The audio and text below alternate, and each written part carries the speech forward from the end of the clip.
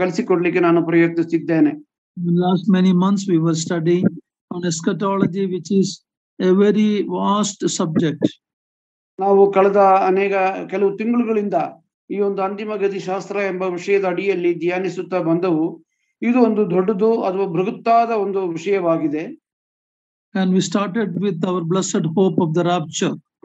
ನಮಗಿರುವ ಆಶೀರ್ವಾದಕರವಾದ ಆ ನಿರೀಕ್ಷೆ, ಸಭೆಯ ಎತ್ತಲ್ಪಡುವಿಕೆಯ ನಿರೀಕ್ಷೆ ಎಂಬ ವಿಷಯವನ್ನು ಹೇಳುತ್ತಾ ಈ ಒಂದು ಅಂತಿಮ ಗತಿ ಶಾಸ್ತ್ರ ಎಂಬುದನ್ನು ಪ್ರಾರಂಭ ಮಾಡಿದೆವು. And then what happens in heaven during that 7 years? ಆ ಒಂದು 7 ವರ್ಷಗಳ ಕಾಲದಲ್ಲಿ ಸಂಕಟ ಕಾಲದ 7 ವರ್ಷದ ಅವಧಿಯಲ್ಲಿ ಪರಲೋಕದಲ್ಲಿ ಏನೇನು ಸಂಭವಿಸುತ್ತದೆ ಎಂಬುದರ ಬಗ್ಗೆ ನಾವು ಕಲಿತೆವು. We looked at the judgment seat of Christ and the marriage of the Lamb. ಯೇಸು ಕ್ರಿಸ್ತನ ನ್ಯಾಯಾಸನ ಮತ್ತು ಕುರಿಯಾದ ಆತನ ವಿವಾಹದ ಕುರಿತಾಗಿ. While that is happening there in the world, there will be a terrible time of tribulation. ಅದು ಪರಲೋಕದಲ್ಲಿ ನಡೆಯುವಾಗ ಭೂಮಿಯ ಮೇಲೆ ಮಹಾ ಸಂಕಟ ಕಾಲವು ನಡೆಯುವಂತದಾಗಿದೆ. We looked at the Antichrist, the false prophet, and Satan, who is energizing both of them. ಕ್ರಿಸ್ತ ವಿರೋಧಿ ಮತ್ತು ಸುಳ್ಳು ಪ್ರವಾದಿಯನ್ನು ಸೈತಾನನು ಅವನು ಶಕ್ತಿಯನ್ನ ಕೊಡುವುದನ್ನ ಕುರಿತಾಗಿ ನೋಡಿದೆವು. We also saw a vast number of people getting saved during the tribulation. ಸಂಕಟ ಕಾಲದಲ್ಲಿ ಎಣಿಸಲಿಕ್ಕೆ ಅಸಾಧ್ಯವಾದಷ್ಟು ಸಂಖ್ಯೆಯಲ್ಲಿ ಜನರು ರಕ್ಷಣೆ ಹೊಂದುವುದರ ಬಗ್ಗೆ ಕೂಡ ನಾವು ನೋಡಿದೆವು. We looked at the different judgments, eschatological judgments.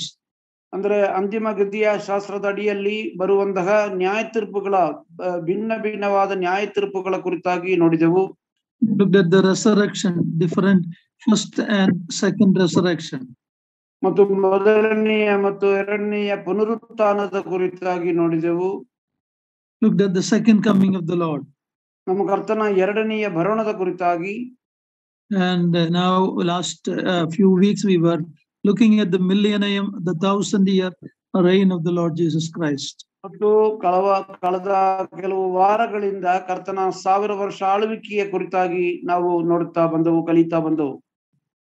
We looked at kingdom in the Old Testament scripture, in the New Testament, and the coming kingdom. ಅಂದ್ರೆ ಹಳೆಯ ಒಡಂಬಡಿಕೆಯಲ್ಲಿ ವಾಗ್ದಾನ ಮಾಡಲ್ಪಟ್ಟ ಆ ಒಂದು ರಾಜ್ಯತ್ವವೇ ಹೊಸ ಒಡಂಬಡಿಕೆಯಲ್ಲಿ ಬರ್ಲಿಕ್ಕಿರುವ ರಾಜ್ಯತ್ವ ಎಂಬುದರ ಕುರಿತಾಗಿ ನೋಡಿದೆವು. Last weeks we were looking at the importance of the Gospel of Mathew, because that is where Jesus Christ was shown as the King of the Jews. ಅಂದ್ರೆ ಮತ್ತಾಯನ ಸುವಾರ್ತೆಯ ಎಂಬ ಪುಸ್ತಕದ ಪ್ರಾಮುಖ್ಯತೆಯ ಕುರಿತಾಗಿ ನಾವು ನೋಡಿದೆವು. ಯಾಕಂದ್ರೆ ಆ ಪುಸ್ತಕವು ಕರ್ತನಾದ ಯೇಸು ಕ್ರಿಸ್ತನನ್ನ ರಾಜನಾಗಿ ಪ್ರತಿಬಿಂಬಿಸುವಂತದಾಗಿದೆ, ಅದು ಚಿತ್ರೀಕರಿಸುವಂತದಾಗಿದೆ. In the beginning part of the gospel, he presented himself as the king, the Messiah. ಅಂದ್ರೆ ಈ ಒಂದು ಪುಸ್ತಕದ ಮತ್ತಾಯನ ಸುವಾರ್ತೆಯ ಪುಸ್ತಕದ ಪ್ರಾರಂಭದಲ್ಲಿ ತನ್ನನ್ನು ಮೆಸಿಕನಾಗಿ ಅಥವಾ ರಾಜನಾಗಿ ಸಮರ್ಪಿಸಿದರು ಅಥವಾ ತೋರಿಸಿದನು. But then there was an opposition. The Jewish leaders, they don't want him to rule over them. There was an opposition to the king. ಆ ರಾಜನನ್ನು, ರಾಜತ್ವವನ್ನು ಯಹೂದ್ಯರು ವಿರೋಧಿಸಿದರು ಮತ್ತು ಆತನನ್ನ ಯಹೂದ್ಯರು ವಿರೋಧಿಸಿದರು. They rejected him and crucified him. ಮತ್ತು ಆತನನ್ನು ನಿರಾಕರಿಸಿ ಆತನನ್ನು ಶಿಲುಬೆಗೆ ಹಾಕಿದರು. But because he is God, he rose from the dead, and the kingdom plan was postponed. ಆತನು ದೇವರಾಗಿರುವುದರಿಂದ ಸಮಾಧಿಯು ಆತನನ್ನು ಹಿಡಿದುಕೊಳ್ಳಲಿಕ್ಕೆ ಸಾಧ್ಯವಲ್ಲದೆ ಆತನು ಪುನರುತ್ಥಾನ ಹೊಂದಿದನು, ಮತ್ತೆ ಆತನ ರಾಜ್ಯತ್ವದ ಯೋಚನೆಯನ್ನು ಮುಂದೂಡಲ್ಪಟ್ಟಿತ್ತು. Of course, it was in God's eternal plan. ಇದು ದೇವರ ಒಂದು ನಿತ್ಯತ್ವದ ಸಂಕಲ್ಪವಾಗಿದೆ, ಯೋಚನೆಯಾಗಿದೆ. God never does anything as an afterthought. Okay, this happened, now what do I do? Never. Everything is according to God's eternal plan. ಅಂದ್ರೆ ದೇವರು ಯಾವತ್ತೂ ಕೂಡ ಒಂದನ್ನ ಮಾಡಬಾರ್ದಾಗಿತ್ತು, ಈ ತರ ಮಾಡಬಾರ್ದಾಗಿತ್ತು ಆತರ ಹೇಳ್ತಾ ಇಲ್ಲ. ದೇವರದು ನಿತ್ಯತ್ವದ ಒಂದು ಯೋಜನೆಯಾಗಿದೆ, ಆ ರೀತಿ ಸಂಭವಗಳು ನಡೆಯುತ್ತದೆ. They rejected the forerunner, John the Baptist, and they rejected their king. ಅಂದ್ರೆ ಈ ರಾಜನಿಗೆ ಮುಂಚೂಣಿಯಲ್ಲಿದ್ದು ಆತನ ಬರೋಣದವನ್ನ ಘೋಷಿಸಿದ ಸ್ನಾನಿಕನಾದ ಯೋಹಾನನನ್ನ ಅವರು ನಿರಾಕರಿಸಿದರು. ಹಾಗೆಯೇ ಮೆಸಿಕನನ್ನು ಅವರು ನಿರಾಕರಿಸಿದರು. The leadership of Israel committed the unpardonable sin. They said that you are working by the power of Beelzebub or Satan. ಯಹೂದ್ಯ ಜನಾಂಗದ ಮುಖಂಡರುಗಳು ಕರ್ತನಾದ ಯೇಸು ಕ್ರಿಸ್ತನ ಬಗ್ಗೆ ಕ್ಷಮಿಸಲಾರದ ಒಂದು ಆರೋಪವನ್ನು ಅಥವಾ ಪಾಪವನ್ನ ಮಾಡಿದರು. ಅದು ಹೇಗೆಂದರೆ ಯೇಸು ಕ್ರಿಸ್ತನು ತನ್ನ ದೈವತ್ವದ ಒಂದು ಶಕ್ತಿಯಿಂದ ಅದ್ಭುತಗಳನ್ನು ಮಾಡುವಾಗ ಅದು ಬೆಯಲ್ಸೆಬೂಲಿನಿಂದ ಮಾಡುತ್ತಾ ಇದೆಯಾ, ದೆವ್ವದ ಶಕ್ತಿಯಿಂದ ಮಾಡ್ತಾ ಇದೆಯಾ ಎಂಬ ಒಂದು ಆರೋಪವನ್ನ ಅವರು ಮಾಡಿದರು. So when we come to Matthew chapter 12, we see the Lord speaks about a new relationship. They asked, Jesus said, "Who is my brother, my sister, my mother?" He introduced a new relationship. ಮತ್ತಾಯನ ಸುವಾರ್ತೆ 12ನೇ ಅಧ್ಯಾಯದಲ್ಲಿ ಆತನು ಒಂದು ಹೊಸ ಸಂಬಂಧದ ಒಂದು ವಿವರಣೆಯನ್ನ ಅಲ್ಲಿ ಹೇಳುವುದನ್ನು ನೋಡ್ತೇವೆ. ಯಾರು ನನ್ನ ತಂದೆ, ಯಾರು ನನ್ನ ತಾಯಿ, ಯಾರು ನನ್ನ ಸಹೋದರರು ಎಂಬುದಾಗಿ ಹೇಳುವಾಗ ಒಂದು ಹೊಸ ಸಂಬಂಧದ ಒಂದು ಪರಿಚಯವನ್ನು ಆತನಲ್ಲಿ ಮಾಡುವುದನ್ನು ನಾವು ನೋಡ್ತೇವೆ. ತಂದೆ ಎಂದಿಲ್ಲ, only brother, sister and mother. I cancelled that. Yeah. Then in chapter 13 of Matthew, we have the 7 parables of what will happen when the absence of the king in this world until his second return. ಅಂದ್ರೆ ಈ ಮತ್ತಾಯನ ಸುವಾರ್ತೆ 13ನೇ ಅಧ್ಯಾಯದಲ್ಲಿ ಅನೇಕ ಸಾಮ್ಯಗಳ ಮೂಲಕ ಆ ಒಂದು ರಾಜನ ಹೈರಿನಲ್ಲಿ ಅಥವಾ ಆತನು ಇಲ್ಲದೆ ಇರುವಾಗ ಈ ಭೂಮಿಯಲ್ಲಿ ಏನು ನಡೆಯುತ್ತದೆ ಎಂಬುದರ ಒಂದು ವಿವರಣೆಯನ್ನು ಆತನು ಅಲ್ಲಿ ಕೊಡುವುದನ್ನು ನಾವು ನೋಡುತ್ತೇವೆ. They wanted a sign from heaven, and Jesus had to tell that there is only one more sign, the sign of Jonah. ಅಂದ್ರೆ ಅವರು ಗುರುತುಗಳನ್ನ ಕೇಳುವವರಾಗಿದ್ರು, ಗುರುತು ಕೇಳಿದ್ರು. ಕರ್ತನು ಹೇಳಿದಂತಹ ಮಾತೇನೆಂದ್ರೆ ಒಂದೇ ಒಂದು ಗುರುತು ನಿಮ್ಗೆ ಇರೋದು, ಅದು ಯೋನನ ಗುರುತಾಗಿದೆ ಎಂಬುದು. The Lord Son of Man will be in the earth like Jonah was in the belly of the fish.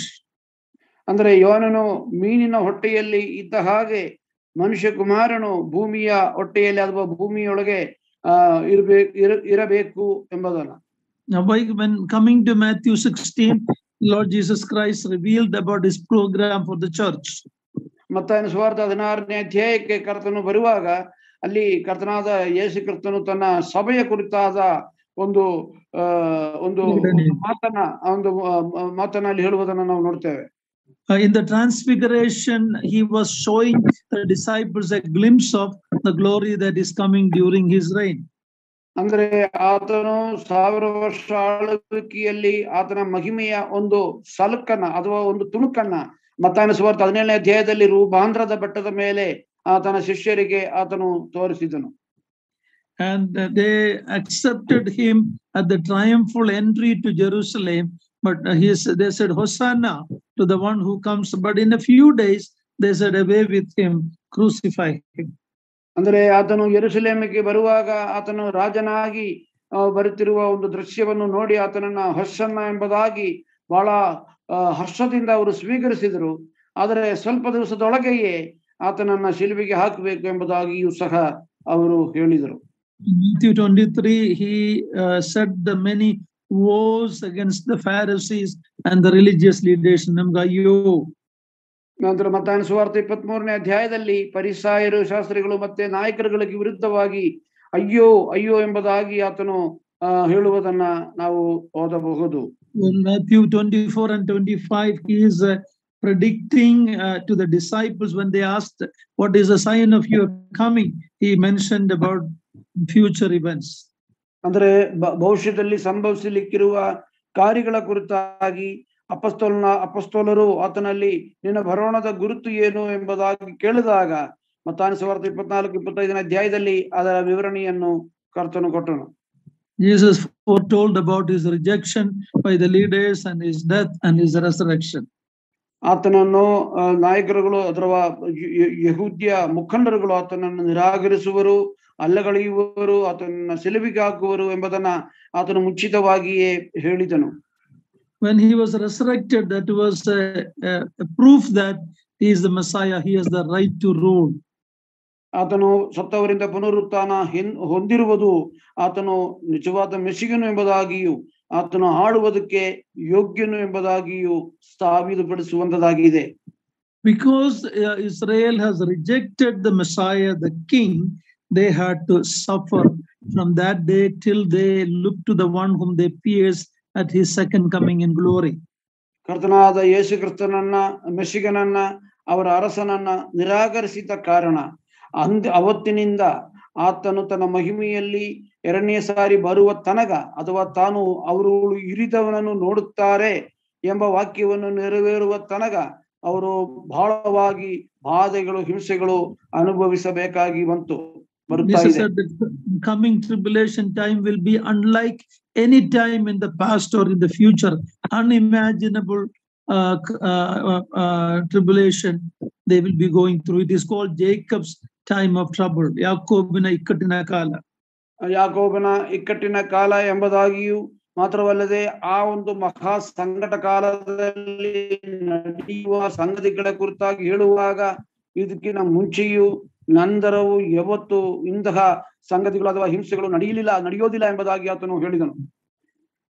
Then we looked at that it is compared to what happened to the Israelites in the wilderness after they resisted, they rejected to believe him to go to the promised land at Kadesh Barnea.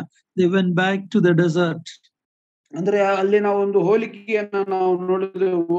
ಐಗುಪ್ತ ದೇಶದಿಂದ ಹೊರಗೆ ಬಂದ ಇಸ್ರಾಯೇಲ್ ಜನರು ವಾಗ್ದಾನ ಮಾಡಲ್ಪಟ್ಟ ಕಾನಾನ್ ದೇಶಕ್ಕೆ ಹೋಗಲಾರದೆ ಅದನ್ನು ಪ್ರತಿಭಟಿಸಿ ನಂಬದೆ ಹೋದ ಸಂಗತಿಯನ್ನು ಕೂಡ ನಾವು ನೋಡಿದೆವು. So what happened to them?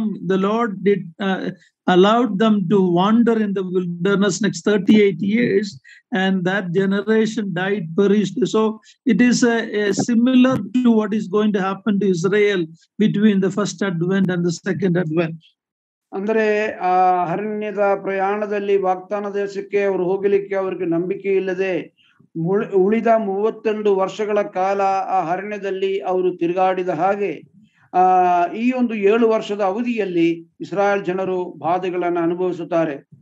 Not only the 7 years, but the time from his first coming when they rejected in AD 70, Jerusalem was destroyed and Israel, Jews were scattered all over the world. From that time onwards, till they repent and accept him, they will go through horrible time. ಅಂದ್ರೆ ಎರಡನೆಯ ಬರಣದ ಮಾತ್ರವಲ್ಲ, ಮೊದಲನೇ ಸಾರಿ ಆತನು ಬಂದಾಗ ಅವರು ನಿರಾಕರಿಸಿದ ಕಾರಣದಿಂದ ಅವರ ಮೇಲೆ ಬಂದಂತಹ ಹಿಂಸೆ ಬಾಧೆಗಳನ್ನ ಕ್ರಿಸ್ತಶಕ 70ನೇ ಇಸವಿಯಲ್ಲಿ ದೇವಾಲಯವನ್ನು ನಾಶನ ಮಾಡಿ ಅವರು ಲೋಕದ ಎಲ್ಲಾ ಕಡೆಗೂ ಚದರಿ ಹೋದರು. ಈಗ ಆತನು ಮತ್ತೆ ಎರಡನೇ ಸಾರಿ ಬರುವ ತನಕ ಅವರು ಮಾನಸಾಂತರಗೊಂಡು ಆತನ ಕಡೆ ತಿರುಗುವ ತನಕ ಅದು ಮುಂದುವರಿಯುವಂತದಾಗಿದೆ. But it is important to notice that a remnant, the saved Israel, will enter into the kingdom, but there will be many who will side with and believe the Antichrist, and they will be destroyed. ಅಂದ್ರೆ ಒಂದು ಅವಶೇಷ ಮಾತ್ರ, ಉಳಿಕೆ ಮಾತ್ರ ಆತನಲ್ಲಿ ನಂಬಿಕೆ ಇಟ್ಟು ಆತನ ಆಡಳಿತದಲ್ಲಿ ಅಥವಾ 1000 ವರ್ಷ ಆಳ್ವಿಕೆಯಲ್ಲಿ ಪ್ರವೇಶಿಸುತ್ತಾರೆ. ಆದರೆ ಅನೇಕರು ಕ್ರಿಸ್ತ ವಿರೋಧಿಯ ಜೊತೆಯಲ್ಲಿ ಇದ್ದು ಅವನೊಟ್ಟಿಗೆ ಸಹಕರಿಸಿ ನಾಶನಕ್ಕೆ ಒಳಗಾಗುತ್ತಾರೆ. So when we look at Matthew's gospel, the gospel of Matthew was written to present the Messiah to Israel, but we see what was their attitude. ಅಂದ್ರೆ ಮತ್ತಾಯನ ಸುವಾರ್ತೆಯನ್ನು ಕರ್ತನಾದ ಯೇಸು ಕ್ರಿಸ್ತನನ್ನ ಮೆಸಿಗನಾಗಿ, ರಾಜನಾಗಿ ಚಿತ್ರೀಕರಿಸಿ ಅಥವಾ ಅದನ್ನ ವಿವರಿಸುತ್ತಾ ಆ ಒಂದು ಪುಸ್ತಕವನ್ನು ಬರೆದಾಗಿಯೂ ಅದರ ಅಂತ್ಯಕ್ಕೆ ನಾವು ಬರುವಾಗ, ಪುಸ್ತಕದ ಅಂತ್ಯಕ್ಕೆ ಬರುವಾಗ ಅವರ ಒಂದು ಮನೋಭಾವ ಅಥವಾ ದೃಷ್ಟಿಕೋನ ಯಾವ ರೀತಿ ಇತ್ತು ಎಂಬುದನ್ನ ನಾವು ನೋಡಬಹುದಾಗಿದೆ. He had the legal, moral, judicial and prophetic right to the throne. ಅಂದ್ರೆ ಆತನಿಗೆ ಲೀಗಲ್, ಕಾನೂನುಬದ್ಧವಾದ ಮತ್ತು ನ್ಯಾಯಾಂಗಬದ್ಧವಾದ, ಮೋರಲ್ ನೈತಿಕವಾದ, ಜುಡಿಷಿಯಲ್ ಅಂದ್ರೆ ನ್ಯಾಯಾಂಗದ ಅಡಿಯಲ್ಲಿ, ಪ್ರೊಫೆಟಿಕಲ್ because he came to fulfill the scripture. ಅಂದ್ರೆ ಪ್ರವಾದನೆಯ ಒಂದು ಅಡಿಯಲ್ಲೂ ಕೂಡ, ಯಾಕಂದ್ರೆ ದೇವರ ವಾಕ್ಯದಲ್ಲಿ ಪ್ರವಾದಿಸಲ್ಪಟ್ಟ ಪ್ರವಾದನೆಗಳನ್ನ ನೆರವೇರಿಸಲಿಕ್ಕೆ ಆತನು ಬಂದನು. Yet he was opposed and rejected by the nation of Israel. Israel ರಾಷ್ಟ್ರವು ಆತನನ್ನ ಅರಸನಾಗಿ ಅಂಗೀಕರಿಸದೆ ನಿರಾಕರಿಸಿದರು. As a result of their rejection, a mystery program was revealed. ಅಂದ್ರೆ ಅವರು ಆತನನ್ನು ನಿರಾಕರಿಸಿದ ಕಾರಣ ಮರ್ಮವಾಗಿದ್ದ ಒಂದು ಸತ್ಯವನ್ನು ಅದು ಬಹಿರಂಗವಾಗಿತ್ತು ಅಥವಾ ಪ್ರಕಟಿಸಿತ್ತು. The gospel was preached to the Jews first. Salvation is of the Jews. First it was preached to them. ಅಂದ್ರೆ ಸುವಾರ್ತೆಯು ಮೊದಲು ಸಾರಲ್ಪಟ್ಟಿದ್ದು ಯಹೂದ್ಯರಿಗೆ ಮೊದಲೇ ರಕ್ಷಣೆಯ ಒಂದು ಸಂದರ್ಭ ಅಥವಾ ಆ ಒಂದು ಅವಕಾಶ ದೊರಕಿತ್ತು. Jesus told the disciples, don't go anywhere else but only to the lost tribe of Israel. ಯೇಸು ಕ್ರಿಸ್ತನು ತನ್ನ ಶಿಷ್ಯರನ್ನು ಸುವಾರ್ತೆ ಸಾರಲಿಕ್ಕೆ ಮೊದಲು ಕಳುಹಿಸಿದಾಗ ನನ್ನ ನಷ್ಟವಾದ ಅಥವಾ ಕಾಣದೆ ಹೋದ ಇಸ್ರಾಯೇಲ್ ಜನರ ಬಳಿಗೆ ಮಾತ್ರ ನೀವು ಹೋಗಬೇಕು, ಅನ್ಯರ ಬಳಿ ನೀವು ಹೋಗಬಾರದು ಎಂಬ ನಿಷ್ಕರ್ಷೆಯೊಟ್ಟಿಗೆ ಅಥವಾ ನಿರ್ದೇಶನದೊಟ್ಟಿಗೆ ಅವರನ್ನು ಕಳುಹಿಸಿದನು. It was God's plan that they, the chosen nation, should hear the gospel. They were given the first opportunity to hear the gospel and accept him. ಅಂದ್ರೆ ದೇವರ ಒಂದು ಮಹಾ ಯೋಚನೆಯಾಗಿತ್ತು. ಈ ಸುವಾರ್ತೆಯ ಸಂದೇಶ ಮೊದಲು ಇಸ್ರಾಯೇಲ್ ಜನರು ಕೇಳಬೇಕು, ಅವರು ಆತನನ್ನು ಅಂಗೀಕರಿಸಬೇಕು ಎಂಬುದು ದೇವರ ಯೋಚನೆಯಾಗಿತ್ತು. But because they rejected the king and the kingdom, now after the resurrection, the Lord said, go into all the world and preach the gospel. ಅವರು ಇಸ್ರಾಯೇಲ್ ಜನರು ಅರಸನನ್ನು ರಾಜ್ಯತ್ವವನ್ನು ನಿರಾಕರಿಸಿದ ಕಾರಣ ಕರ್ತನಾದ ಯೇಸು ಕ್ರಿಸ್ತನ ಆಹ್ವಾನವನ್ನು ಅಥವಾ ಆತನ ನಿಯೋಗವನ್ನು ಬದಲಾಯಿಸಿ, ಹೋಗ್ರಿ ಜಗದತ್ಯಂತ ನೀವು ಹೋಗಿ ಎಲ್ಲರಿಗೂ ಸುವಾರ್ತೆಯನ್ನು ಸಾರಿರಿ ಎಂಬುದಾಗಿ ಆತನು ಹೇಳಿದನು. In the Old Testament, Israel, they were to stay in the land God has given by seeing the blessed life that they have. If they obey the word of God, others will come to the knowledge of the Lord. They were a witness. That was the purpose in the Old Testament for them being in the land. ಹಳೆಯ ಒಡಂಬಡಿಕೆಯ ಆ ಒಂದು ಉದ್ದೇಶ ಏನಾಗಿತ್ತು ಅಂದ್ರೆ, ಅವರು ದೇವರಿಗೆ ವಿಧೇಯರಾಗಿ ದೇವರನ್ನು ಅನುಸರಿಸಿ ವಾಗ್ದಾನದ ದೇಶದಲ್ಲಿ ಅವರು ಆಶೀರ್ವಾದಕರವಾದ ಒಂದು ಜೀವಿತವನ್ನ ಜೀವಿಸುವುದನ್ನ ಇದರರು ಕಂಡು ನಂಬಿ ಆ ಕರ್ತನ ಬಳಿ ಬರಬೇಕಾಗಿತ್ತು. ಅದುವೇ ದೇವರ ಉದ್ದೇಶವಾಗಿತ್ತು. We see a few people like the Queen of Sheba and the Naaman, the leper from Assyria, all coming and acknowledging that your God is great, your God is the real God. What blessed people you are. ಅಂದ್ರೆ ಆ ಒಂದು ಸಿರಿಯಾದ ಅಧಿಕಾರಿಯಾದ ನಾಮಾನನು ಮತ್ತೆ ರಾಣಿಯಾದ ಶೀಬಳು ಇವರು ಇಸ್ರಾಯೇಲಿಗೆ ಬಂದು ಅಲ್ಲಿಯ ಅರಸತ್ವನ ಅಲ್ಲಿಯ ಒಂದು ಆಡಳಿತವೆಲ್ಲ ನೋಡಿ ಆ ದೇವರನ್ನ ಕೊಂಡಾಡುವುದನ್ನ ಹೊಗಳುವುದನ್ನ ನಾವು ನೋಡುತ್ತೇವೆ. Unfortunately, they disobeyed and they were scattered all over the world. ದುಃಖಕರವಾದ ಸಂಗತಿ ಏನಂದ್ರೆ ಅವರು ಅವಿಧೇಯರಾಗಿ ಪ್ರಪಂಚದಾದ್ಯಂತ ಅಥವಾ ಜಾಗತಿಕವಾಗಿ ಅವರು ಚದರಿಸಲ್ಪಟ್ಟರು. We need to know that even though the nation rejected, the leadership rejected, there were individuals who have believed. For example, all the disciples were Jewish people. ಅಂದ್ರೆ ನಾವು ಈ ತರ ನಾವು ಹೇಳುವಾಗ ಒಂದನ್ನು ನಾವು ನೆನಪಲ್ಲಿಟ್ಟುಕೊಳ್ಳಬೇಕು.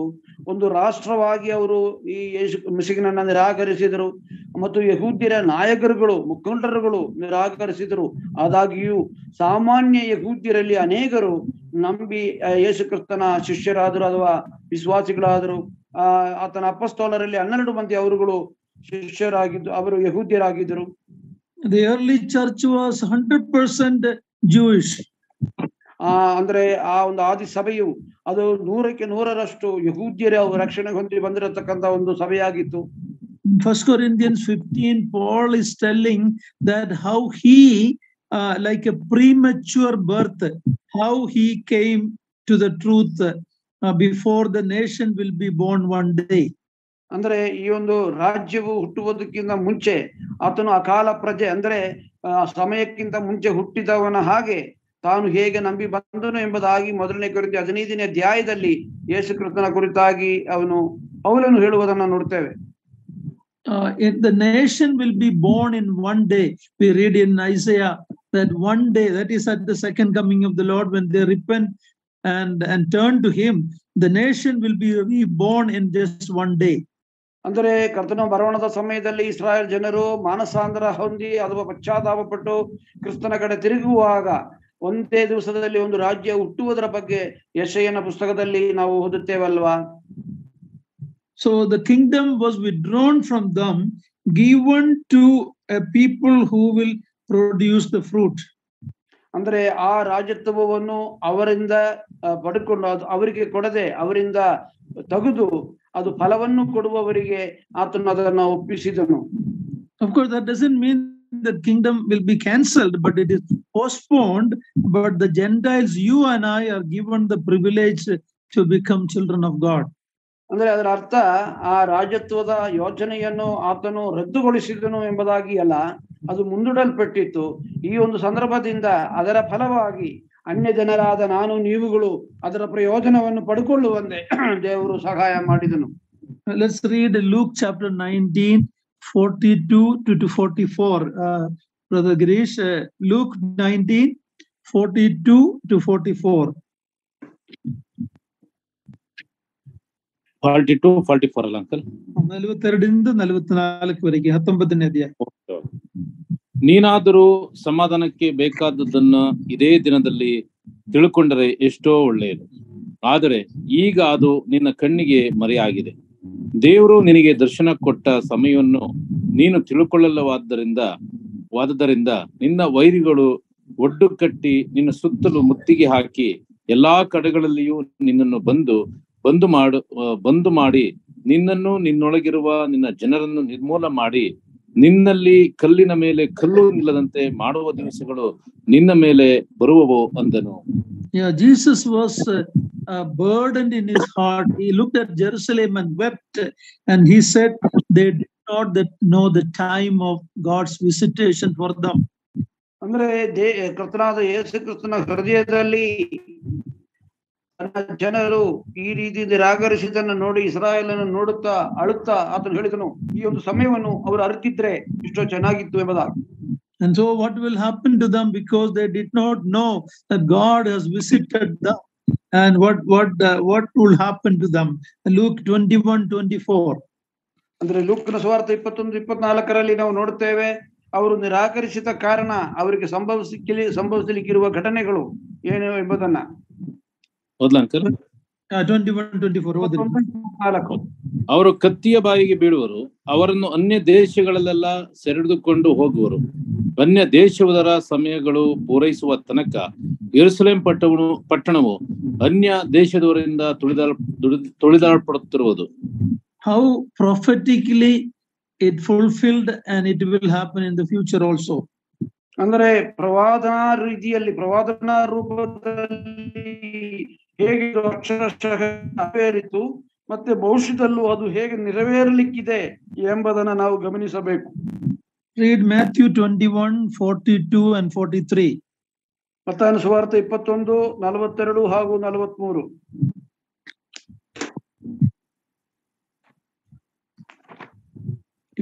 ಯೇಸು ಅವರಿಗೆ, ಮನೆ ಕಟ್ಟುವರು ಬೇಡವೆಂದ ಬಿಟ್ಟ ಕಲ್ಲೇ ಮುಖ್ಯವಾದ ಮೂಲೆಗಲ್ಲಾಯಿತು.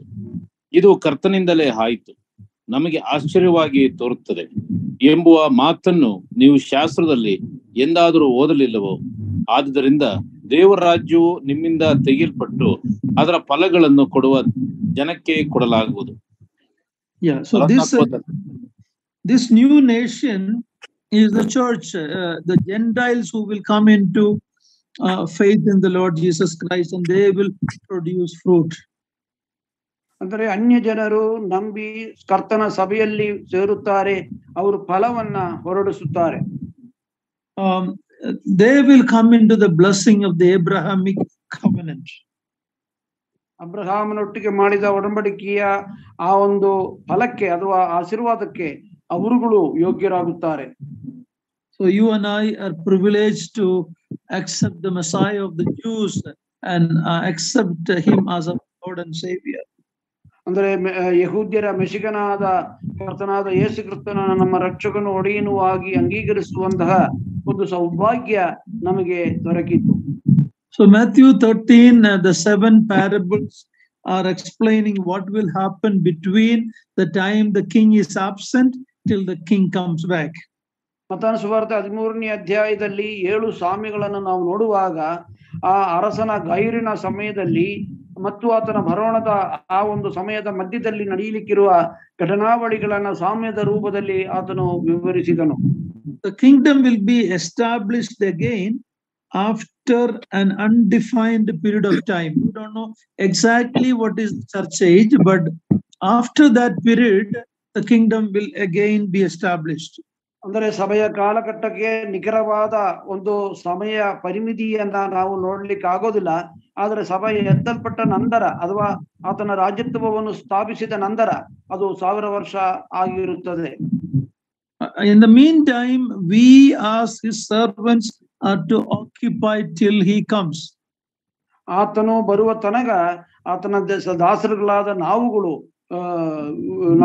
ಕೆಲಸ ಮಾಡ್ತಾ ಅದು ಆತನ ಸೇವೆ ಮಾಡ್ತಾ ಇರಬೇಕಾಗಿದೆ. The Israelites said, we don't want this man to reign over us. ಅಂದ್ರೆ ಈ ಮನುಷ್ಯನು ನಮ್ಮನ್ನು ಆಳುವುದು ಬೇಡ ಎಂಬುದಾಗಿ ಇಸ್ರಾಯೇಲರು ಮೆಷಿಗನನ್ನು ನಿರಾಕರಿಸಿದರು. It is very important to study Romans 9 to 11, especially in chapter 11. Paul is making a statement that God has not cast away Israel. ಅಂದ್ರೆ ರೋಮಾಪುರದವರೆಗೆ ಬರೆದ ಪತ್ರಿಕೆ 9ನೇ ಅಧ್ಯಾಯದಿಂದ 11ನೇ ಅಧ್ಯಾಯದ ತನಕ ಭವಿಷ್ಯತ್ ಕಾಲದ ಕುರಿತಾಗಿ ನಾವು ಓದಿ ತಿಳ್ಕೊಳ್ಳೋದು ಬಹಳ ಉತ್ತಮವಾಗಿದೆ. ಅದರಲ್ಲೂ ವಿಶೇಷವಾಗಿ 11ನೇ ಅಧ್ಯಾಯದಲ್ಲಿ ನಾವು ನೋಡುವುದು ಏನೆಂದರೆ ಕರ್ತನು ಸಂಪೂರ್ಣವಾಗಿ ಇಸ್ರಾಯೇಲ್ ಜನರನ್ನ ನಿರಾಕರಿಸಲಿಲ್ಲ ಎಂಬುದನ್ನ ಅಲ್ಲಿ ಆತನು ಹೇಳುವವನಾಗಿದ್ದಾನೆ. He cannot cast away Israel because of his promise that he made to Abraham. ಅಂದ್ರೆ ಇಸ್ರಾಯೇಲ್ ಜನರನ್ನ ಸಂಪೂರ್ಣವಾಗಿ ನಿರಾಕರಿಸಲಿಕ್ಕೆ ಆಗೋದಿಲ್ಲ. ಕಾರಣವೇನೆಂದರೆ ದೇವರು ಅಬ್ರಹಾಮನೊಟ್ಟಿಗೆ ಮಾಡಿರುವ ಆ ಒಡಂಬಡಿಕೆಯ ಕಾರಣದಿಂದ. He is a faithful God. His promises are yea and amen. ಅಂದ್ರೆ ದೇವರು ನಂಬಿಕೆಸ್ಥನಾದ ತಂದೆಯಾಗಿದ್ದಾನೆ, ದೇವರಾಗಿದ್ದಾನೆ. ಆತನು ಹೌದು ಅಂದ್ರೆ ಹೌದು, ಇಲ್ಲ ಅಂದ್ರೆ ಇಲ್ಲ. There is always a remnant. ಮತ್ತು ಯಾವಾಗಲೂ ಒಂದು ಅವಶೇಷವು ಇರುವುದನ್ನ ನಾವು ನೋಡಬಹುದಾಗಿದೆ. Romans 11:7 we read that Israel is blinded judicially. ಅಂದ್ರೆ ನ್ಯಾಯಾಂಗದ ಅಡಿಯಲ್ಲಿ ನಾವು ನೋಡೋದಾದ್ರೆ ಇಸ್ರಾಯೇಲರ ಕಣ್ಣು ಕುರುಡಾಕಲ್ಪಟ್ಟಿದೆ ಎಂಬುದಾಗಿ ರೋಮಾಪುರದವರಿಗೆ 11:7 ನಾವು ನೋಡಬಹುದಾಗಿದೆ. But that blinding, through that God instituted a program. Through the blinding, God instituted a program for Israel. Read verse 11 and 12. Romans 11 and 12. ರೋಮಾಪುರದವರಿಗೆ 11 ಹಾಗೂ 12 ಓದಿ. ಹಾಗಾದರೆ ಅವರು ಬಿದ್ದೇ ಹೋಗುವಂತೆ ಎಡವಿದರೇನು ಎಂದು ಕೇಳುತ್ತೇನೆ. ಹಾಗೆ ಎಂದಿಗೂ ಹೇಳಬಾರದು. ಅವರು ಬಿದ್ದು ಹೋದುದರಿಂದ ಕ್ರಿಸ್ತನಿಂದ ಉಂಟಾಗುವ ರಕ್ಷಣೆಯು ಅನ್ಯ ಜನರಿಗೆ ಉಂಟಾಯಿತು. ಇದರಿಂದ ದೇವರು ಅವರಲ್ಲಿ ಕುರುಡು ಹುಟ್ಟಿಸುತ್ತಾನೆ. ಅವರು ಬಿದ್ದು ಹೋದದ್ದು ಸರ್ವಲೋಕದ ಭಾಗ್ಯಕ್ಕೂ ಅವರು ಸೋತು ಹೋದದ್ದು ಅನ್ಯ ಜನಗಳ ಭಾಗ್ಯಕ್ಕೂ ಮಾರ್ಗವಾಗಿರಲಾಗಿ ಅವರ ಪೂರ್ಣ ಪುನಃಸ್ಥಾಪನೆಯು ಎಷ್ಟೋ ಹೆಚ್ಚಾಗಿ ಭಾಗ್ಯಕ್ಕೆ ಕಾರಣವಾಗುವುದು. This is something that we need to understand, that they rejected and we were received. We were blessed, and one day they will be reinstated. ಅಂದ್ರೆ ಇದನ್ನ ನಾವು ಚೆನ್ನಾಗಿ ಅರ್ಥ ಮಾಡ್ಕೋಬೇಕು. ಅವರು ನಿರಾಕರಿಸಿದ್ದು ನಮಗೆ ಪ್ರಯೋಜನಕರವಾಗಿತ್ತು. ಇನ್ನು ದಿವಸ ಬರ್ಲಿಕ್ಕಿದೆ, ಅವರ ಒಂದು ಪೂರ್ಣ ಪುನಃಸ್ಥಾಪನೆಯು ಸಂಭವಿಸಲಿಕ್ಕಿದೆ. The natural branches were broken, but we are grafted into the true plant. ಅಂದ್ರೆ ಒಳ್ಳೆಯ ಎಣ್ಣೆ ಮರದ ಕೊಂಬೆಗಳನ್ನ ದೇವರು ಮುರಿದು ಹಾಕಿ ಅದರ ತಾವದಲ್ಲಿ ನಾವುಗಳಾದ ಕಾಡು ಎಣ್ಣೆ ಮರವನ್ನು ಕಟ್ಟಿಸಿಕೊಂಡಿದ್ದಾನೆ. After the number of the Gentiles is completed, the Lord will again deal with Israel. ಈ ಒಂದು ಅನ್ಯ ಜನರ ಸಂಖ್ಯೆಯು ಪೂರ್ಣವಾದಾಗ ದೇವರು ಪುನಃ ಇಸ್ರಾಯೇಲ್ ಜೊತೆ ವ್ಯವಹರಿಸುತ್ತಾನೆ. God will then inaugurate his theocratic kingdom at his second coming. ಮತ್ತು ಕರ್ತನಾದ ಯೇಸು ಕ್ರಿಸ್ತನ 2ನೇ ಬರೋಣದಲ್ಲಿ ಆ ಒಂದು ದೈವಿಕವಾದ ರಾಜ್ಯತ್ವವನ್ನು ಆತನು ಸ್ಥಾಪನೆ ಮಾಡುವವನಾಗಿದ್ದಾನೆ. After his resurrection, before his ascension, in Acts chapter 1 verse 6, the disciples want to know when you're going to establish the kingdom. Is it now? ಅಂದ್ರೆ ಆತನ ಪುನರುತ್ಥಾನ ನಂತರ ಆತನ ಆರೋಹಣದ ಸಮಯದಲ್ಲಿ, ಪುನರುತ್ಥಾನ ಹೊಂದಿ ಆರೋಹಣದ ಸಂದರ್ಭದಲ್ಲಿ ಶಿಷ್ಯರು ಅಪೊಸ್ತಲರ ಕೃತ್ಯಗಳು 1ನೇ ಅಧ್ಯಾಯ 6ನೇ ವಾಕ್ಯದಲ್ಲಿ ಕೇಳುತ್ತಾನೆ, ಸ್ವಾಮಿ ನೀನು ಇದೇ ಕಾಲದಲ್ಲಿ ಇಸ್ರಾಯೇಲ್ ಜನರಿಗೆ ರಾಜ್ಯವನ್ನು ತಿರುಗಿ ಸ್ಥಾಪಿಸಿ ಕೊಡುವಿಯೋ ಎಂದು ಅವರು ಕೇಳುವುದನ್ನ ನಾವಲ್ಲಿ ಓದುತ್ತೇವಲ್ವಾ? Brother, please read verse 6 and 7, Acts 1. ಸ್ವಾಮಿ, ನೀನು ಇದೇ ಕಾಲದಲ್ಲಿ ಇಸ್ರಾಯೇಲ್ ಜನರಿಗೆ ರಾಜ್ಯವನ್ನು ತಿರುಗಿ ಸ್ಥಾಪಿಸಿಕೊಡುವೆಯೋ ಎಂದು ಕೇಳಲು ಆತನು ಅವರಿಗೆ, ತಂದೆಯು ಸ್ವಂತ ಅಧಿಕಾರದಲ್ಲಿಟ್ಟುಕೊಂಡಿರುವ ಕಾಲಗಳನ್ನು ಸಮಯಗಳನ್ನು ತಿಳುಕೊಳ್ಳುವುದು ನಿಮ್ಮ ಕೆಲಸವಲ್ಲ. Now, notice here, he did not rebuke them for asking that question. ಇಲ್ಲಿ ಗಮನಿಸಬೇಕಾದ ಒಂದು ಕಾರ್ಯ ಏನಂದ್ರೆ, ಇಂತಹ ಒಂದು ಪ್ರಶ್ನೆಯನ್ನು ಅವರು ಕೇಳಿದಕ್ಕೆ ಅವರನ್ನ ಆತನು ಬೈಯಲಿಲ್ಲ ಅಥವಾ ಅವರನ್ನು ವಿಮರ್ಶಿಸಲಿಲ್ಲ. He only told that the time is not now. ಅಂದ್ರೆ ಆತನು ಹೇಳಿದ ಮತ್ತು ಆ ಸಮಯ ಈಗ ಅಲ್ಲ ಎಂಬುದು. Many people in Christendom think that God is done away with Israel. We are the new Israel, and Israel is done with, especially the Roman Catholic Church. They hate the Israelites, Jews, and they love the Muslims because they blame Israel for crucifying the Lord. Of course, that is true.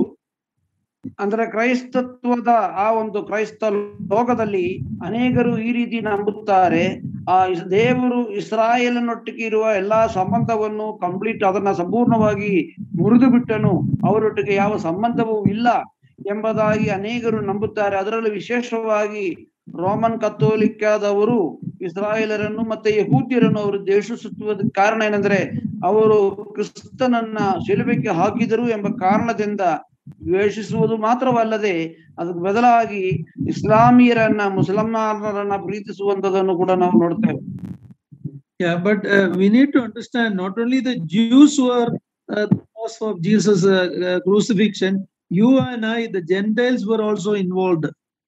ಅಂದ್ರೆ ಯಹೂದ್ಯರು ಮಾತ್ರವಲ್ಲ ಆತನನ್ನು ಶಿಲುಬೆಗೆ ಹಾಕಿಸಿದ್ದು, ನಾವುಗಳು ಕೂಡ ಆತನನ್ನು ಶಿಲುಬೆಗೆ ಹಾಕಿದ್ವು. Jews and Gentiles involved. That is why in Acts we read, you have given him over to the wicked people, that is the Romans. So Jews and Gentiles were both involved in the crucifixion of the Lord Jesus Christ. ಕರ್ತನಾದ ಯೇಸು ಕ್ರಿಸ್ತನ ಶಿಲುಬೆಯ ಆ ಒಂದು ಮರಣದಲ್ಲಿ ಪಾಲುದಾರರು ಅಥವಾ ಭಾಗಿಗಳಾದವರು ಬರೀ ಯಹೂದ್ಯರು ಮಾತ್ರವಲ್ಲ, ಅನ್ಯ ಜನರಾಗಿ ನಾವುಗಳು ಕೂಡ ಆಗಿದ್ದೇವೆ. ಅಪೊಸ್ತಲರ ಕೃತ್ಯಗಳಲ್ಲಿ ನಾವು ನೋಡ್ತೇವೆ, ನೀವು ಆತನನ್ನ ದುಷ್ಟ ಜನರ ಕೈಗೆ ಒಪ್ಪಿಸಿಕೊಟ್ರಲ್ಲ ಎಂಬುದಾಗಿ ಅದು ರೋಮ ಸರ್ಕಾರದವರನ್ನ ಕುರಿತಾಗಿ ಹೇಳುವಂತದ್ದಾಗಿದೆ. The whole world is responsible for the crucifixion of the Lord. ಇನ್ನೊಂದು ರೀತಿಯಲ್ಲಿ ಹೇಳೋದಾದ್ರೆ, ಕರ್ತನಾದ ಯೇಸು ಕ್ರಿಸ್ತನ ಶಿಲುಬೆ ಮರಣಕ್ಕೆ ಇಡೀ ಪ್ರಪಂಚದ ಜನರು ಕಾರಣಕರ್ತರಾಗಿದ್ದಾರೆ. We should not blame Jews only and hate them because they crucified. Actually, you and I were involved in it. I was responsible for the death of the Lord Jesus Christ. But thank God that their rejection brought privilege for you and I, and we should be thankful to the Lord. ನಾವು ಯಹೂದ್ಯರನ್ನ ಕರ್ತನ ಯೇಸು ಕ್ರಿಸ್ತನನ್ನ ಶಿಲುಬೆಗೆ ಹಾಕಿಸಿದ್ದಕ್ಕಾಗಿ ಯಹೂದ್ಯರನ್ನ ನಾವು ದ್ವೇಷಿಸಬಾರದು ಅಥವಾ ಅವರನ್ನ ಹೊಣಗಾರರು ಎಂಬುದಾಗಿ ನಾವು ಹೇಳಬಾರದು. ಯಾಕಂದ್ರೆ ನಾವುಗಳು ಕೂಡ ಅದಕ್ಕೆ ಕಾರಣಕರ್ತರಾದರು ಎಂಬುದನ್ನ ಮರೆಯಬಾರದು. ಆದ್ರೆ ದೇವರಿಗೆ ಸ್ತೋತ್ರ ಸಲ್ಲಿಸೋಣ, ಅವರು ಆತನನ್ನ ನಿರಾಕರಿಸಿದ ಕಾರಣ ಅನ್ಯ ಜನರಾದ ನಮಗೆ ಈ ಒಂದು ಸೌಭಾಗ್ಯವು ದೊರಕಿತ್ತು. So as we are looking at the kingdom, when the disciples asked, are you going to establish the kingdom now? The Lord didn't rebuke them, but God only mentioned about it, not the time now. ಅಂದ್ರೆ ಅವರು ಈ ರಾಜ್ಯತ್ವವನ್ನು ಈಗ ಸ್ಥಾಪಿಸುವಿಯೋ ಎಂಬುದಾಗಿ ಕೇಳಿದಾಗ ದೇವರು ಅಥವಾ ಕ್ರಿಸ್ತನು ಅವರನ್ನು ಹೆದರಿಸಲಿಲ್ಲ, ಅದಕ್ಕೆ ಬದಲಾಗಿ ಸಮಯವದರ ಕುರಿತಾಗಿ ನೀವು ತಿಳಿದುಕೊಳ್ಳುವುದು ಬೇಡ ಎಂಬುದಾಗಿ ಆತನು ಹೇಳಿದ. During the tribulation time, the gospel of the kingdom will again be preached prior to the second advent. ಕರ್ತನಾದ ಯೇಸು ಸಂಕಟ ಕಾಲದಲ್ಲಿ ಕರ್ತನಾದ ಯೇಸು ಕ್ರಿಸ್ತನ ಎರಡನೇ ಬರೋಣಕ್ಕೆ ಮುಂಚಿತವಾಗಿ ರಾಜ್ಯತ್ವದ ಸುವಾರ್ತೆಯು ಪ್ರಪಂಚದಾದ್ಯಂತ ಸಾರಲ್ಪಡುತ್ತದೆ. Let's read Acts chapter 3 verse 21. ಅಪೊಸ್ತಲರ ಕೃತ್ಯಗಳು 3:21. ಮೋಶೆ ಹೇಳಿದ್ದೇನೆಂದರೆ, ದೇವರಾಗಿರುವ ಕರ್ತನು ನನ್ನನ್ನು ಏರ್ಪಡಿಸಿದಂತೆ ನಿಮ್ಮ ಸಹೋದರಲ್ಲಿ ಮತ್ತೊಬ್ಬ ಪ್ರವಾದಿಯನ್ನು ನಿಮಗೆ ಏರ್ಪಡಿಸುವನು. ಅಪೊಸ್ತಲರ ಕೃತ್ಯಗಳು 3:21 3:20. ಓಕೆ. ಆದರೆ ಸಮಸ್ತವನ್ನು ಸರಿ ಮಾಡುವ ಕಾಲವು ಬರುವ ತನಕ ಪರಲೋಕವೇ ಆ ಕ್ರಿಸ್ತನ ಸ್ಥಾನವಾಗಿರಬೇಕು. ಆ ಕಾಲದ ವಿಷಯವಾಗಿ ದೇವರು ಪೂರ್ವದಲ್ಲಿದ್ದ ತನ್ನ ಪರಿಶುದ್ಧ ಪ್ರವಾದಿಗಳ ಬಾಯಿಂದ ಹೇಳಿಸಿದ್ದಾನೆ. So here Peter is speaking to the leaders of Israel and saying, repent that your sin will be blotted out in verse 19. A time of refreshing may come, but that will come only at the second coming for Israel. Until then, Christ will be back in heaven. ಅಂದರೆ ಇಲ್ಲಿ ಯಹೂದ್ಯ ನಾಯಕರುಗಳಿಗೆ ಪೇತ್ರನು ಪ್ರಸಂಗ ಮಾಡುತ್ತಿದ್ದಾನೆ. 19ನೇ ವಾಕ್ಯದಲ್ಲಿ ಆತನು ಹೇಳಿದ್ದಾನೆ, ನಿಮ್ಮ ಪಾಪಗಳನ್ನ ಅಳಿಸಿ ಬಿಡುವ ಹಾಗೆ ನೀವು ಪಶ್ಚಾತ್ತಾಪ ಪಟ್ಟು ಆತನ ಕಡೆಗೆ ತಿರುಗಿಕೊಳ್ಳಿರಿ ಎಂಬುದಾಗಿ ಅಲ್ಲಿ ಅವ್ರಿಗೆ ಹೇಳುತ್ತಿದ್ದಾನೆ. ಈ ಘಟನೆಯು ಸಂಭವಿಸುವುದು ಭವಿಷ್ಯದಲ್ಲಿ. ಅಲ್ಲಿಯ ತನಕ ಕ್ರಿಸ್ತನು ಪರಲೋಕವೇ ಆ ಕ್ರಿಸ್ತನ ಸ್ಥಾನವಾಗಿರಬೇಕು ಅಲ್ಲಿಯ ತನಕ. I look at it like this way. The earth said, we don't want you. Heaven took him back and heaven received him back. ಅಂದ್ರೆ ನಾನು ಈ ರೀತಿ ಅದನ್ನ ನೋಡುವವನಾಗಿದ್ದೇನೆ. ಭೂಮಿಯು ಆತನನ್ನು ಬೇಡ ಎಂಬುದಾಗಿ ನಿರಾಕರಿಸಿತು, ಆದ್ರೆ ಪರಲೋಕವು ಬೇಕು ಎಂಬುದಾಗಿ ಆತನನ್ನ ಸ್ವೀಕರಿಸಿತು. You see the grace of God, the mercy of God on Israelites, even after they crucified him, after his resurrection again through Peter, through Stephen, and finally one of their own, Saul of Tarsus. God was giving them chance after chance. ಅಂದರೆ ಆತನು ದೇವರ ಒಂದು ಕರುಣೆ ಮತ್ತು ಕೃಪೆಯ ಕುರಿತಾಗಿ ನಾವು ನೋಡಬೇಕಾಗಿದೆ. ಇಷ್ಟೆಲ್ಲ ಮಾಡಿದಾಗಿಯೂ ಆತನು ಪುನರುತ್ಥಾನ ಹೊಂದಿದ ನಂತರ ಪೇತ್ರನನ್ನು, ಸ್ಟೇಫನನ್ನು ಮತ್ತು ಅವರಲ್ಲಿ ಒಬ್ಬನಾದ ಪರಿಸೇಯನಾದ ಸೌಲನನ್ನು ಅವರಿಗೆ ಈ ಒಂದು ಸುವಾರ್ತೆಯನ್ನು ಸಾರಲ್ಪಡುವುದಕ್ಕೆ ದೇವರು ಉಪಯೋಗಿಸಿದನು. ಆದಾಗಿಯೂ ಅವರು ಒಂದು ಜನಾಂಗವಾಗಿ ಬರಲಿಲ್ಲ, ಮಾನಸಾಂತರ ಹೊಂದಲಿಲ್ಲ. Finally, after preaching to them through Peter on the day of Pentecost, and afterwards, and then Stephen's testimony, and then Saul's testimony, all would have been enough for them to repent and turn back and accept the Lord. Time of refreshing would have come, but they rejected it. ಅಂದ್ರೆ ಆ ಕರ್ತನು ಪುನರುತ್ಥಾನ ಹೊಂದಿದ ಮೇಲೆ ಪೇತ್ರನು, ಸ್ಟೇಫಾನನು, ಶೌಲನು ಇವರುಗಳ ಮೂಲಕ ಆ ಸುವಾರ್ತೆಯು ಸಾರಲ್ಪಟ್ಟಾಗ ಅವರು ಮಾನಸಾಂತರ ಹೊಂದಿ ಪಶ್ಚಾತ್ತಾಪ ಪಟ್ಟು ದೇವರ ಕಡೆಗೆ ತಿರುಗಿಕೊಳ್ಳುವುದಕ್ಕೆ ಒಳ್ಳೆಯ ಒಂದು ಆಸ್ಪದ ಇತ್ತು. ಆದರೆ ಅವರು ಮಾಡಲಿಲ್ಲ ಎಂಬುದಾಗಿ ನಾವು ನೋಡುತ್ತೇವೆ. ಅವರಿಗೆ ಆ ಒಂದು ರಿಫ್ರೆಶ್ಮೆಂಟ್, ಟೈಮ್ ಆಫ್ ರಿಫ್ರೆಶಿಂಗ್ ಆಗ ನಿಮಗೆ ನಿಯಮಕರವಾಗಿರೋ ಕೃಷ್ಣನಾದ ಯೇಸು ವಿಶ್ರಾಂತಿ ಕಾಲ. Even the Lord would have accepted them if they repented. ಅವರು ಮನಸ್ತಾಪ ಪಟ್ಟಿದ್ದರೆ, ಪಶ್ಚಾತ್ತಾಪ ಪಟ್ಟಿದ್ದರೆ ಕರ್ತನು ಅವರನ್ನ ಸ್ವೀಕರಿಸುತ್ತಾ ಇದ್ರು. So then Paul and Peter are all preaching to individuals. Even Paul said that now I go to the Gentiles, and that's why when he said I go to Gentiles, they got so angry with him. They said this man should not leave. How much hatred they had towards the Gentiles. ಅಂದ್ರೆ ಅವರು ಪೇತ್ರನು ಮತ್ತೆ ಸ್ಟೇಫನು, ಯೋಹಾನನು ಇವರೆಲ್ಲ ಸಾರಿ ಅಂತಿಮವಾಗಿ ಪೌಲನು ಕೂಡ ಅವರಿಗೆ ಸುವಾರ್ತೆಯನ್ನು ಸಾರಿದನು. ಅವರು ಅದನ್ನ ನಿರಾಕರಿಸಿದಾಗ ಪೌಲನು ಹೇಳಿದನು, ಇನ್ನು ನಾನು ಅನ್ಯ ಜನರ ಬಳಿಗೆ ಹೋಗ್ತೇನೆ ಎಂಬುದಾಗಿ ಹೇಳಿದಾಗ ಅದನ್ನು ಕೇಳಿದ ಯಹೂದ್ಯ ಮುಖಂಡರುಗಳಿಗೆ ಅವನ ಮೇಲೆ ಬಹಳ ಸಿಟ್ಟು ಬಂತು, ಕೋಪ ಬಂತು.